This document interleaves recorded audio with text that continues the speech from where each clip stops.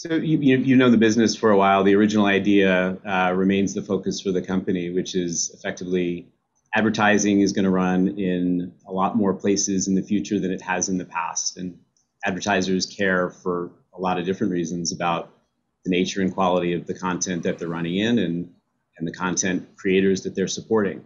So when we first started, it was with a focus on YouTube, where there was a lot of data and there was a lot of ad opportunities across hundreds of millions of videos. We actually started not with brand safety or suitability, but with quality. Understanding that advertisers would try to compare the content that's on a platform like YouTube with content that's on television. We started by looking at quality. We came up with a metric that describes that, the Slate score. We continue to have the Slate score, but we also added a lot of measures of brand safety and suitability, subject matter expertise, and really started to get a sense that content, really context, was about more than an individual asset. It really takes into account a few things. It takes into account the asset itself, right? The video or the article or the audio.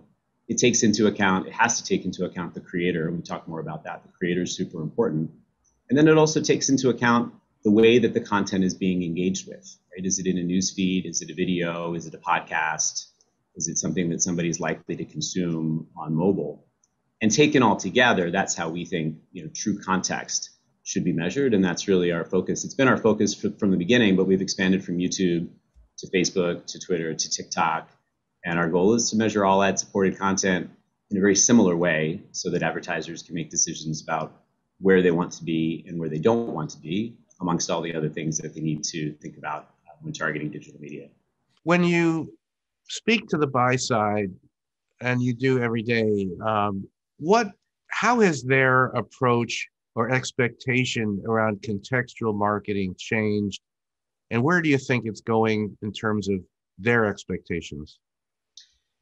The content side of the equation has become a lot more important in the last few years. Certainly 3-4 years ago, people were primarily thinking about identifying the user that they wanted to get in front of. Content became more important as the opportunity to individually target users became under threat with the deprecation of cookies and unique identifiers and phones. And at the same time, I think last year with COVID, Black Lives Matter happened, a lot of fake news happened. It was a scary time. And I think that advertisers realized that they need to be more thoughtful about the content that they're supporting. And along the way, in the past few years, we've also been able to prove out that consumers are much more likely to pay attention to ads that are within content that's relevant to them. Okay, so those three things have become more a part of the conversation in the last few years. And I think that taking together the content that your ad is running in has become a sort of corporate social responsibility, right? The advertisers can't just let algorithms determine where they're going to run. And they need to take control. And I think that's the biggest change, the sort of change on the media planning side and buying side, is they realize that they need to be involved in the decision about where their ads are running and what content they're supporting. And that takes work, and it takes both an analytical approach to what kind of content performs best for my brand. It takes consideration about what sort of content do I want to support, what sort of creators do I want to see getting my ad dollars. And it takes work because of the scale, right? On YouTube alone, there's hundreds of millions of videos. Take that and extend it across other platforms, across other types of content, not just video. What advertisers want, and I think what they're trying to do over the next couple of years, is come up with a consistent model that works for them and for their brands. And that's really where we get involved. Mike, finally, I just wanted to ask, your thoughts as an entrepreneur, as an innovator, sort of developing OpenSlate, changing, how you've adapted, and sort of what your path is, what we can expect in terms of a roadmap for the company.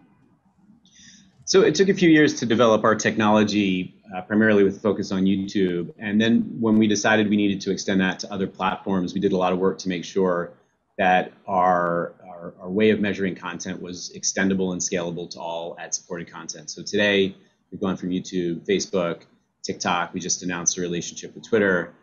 In the near future, we'll be getting into feed-based environments. We'll be getting into non-video. We'll be getting into non-platform distributed video. And ultimately, our goal is to measure all ad-supported content with the same set of metrics. What I'd say about developing a business like ours is that it takes time and it takes passion. And the thing that I'm most proud of is having attracted a team of people that share the vision that I kind of started with 8 or 10 years ago, and they've taken it to another level and they've taken it out into the future. I'd say that when we launched OpenSlate 6, 7 years ago, it was probably too soon. Content wasn't in focus, but we remained very strong about the idea that it will be over time. And eventually, that time came, and it's coming in waves, and I think it's getting bigger and more important over time. But it takes time to get to the right place and the right time in the market. This is the fun part. This is the part where I think we get to change the world.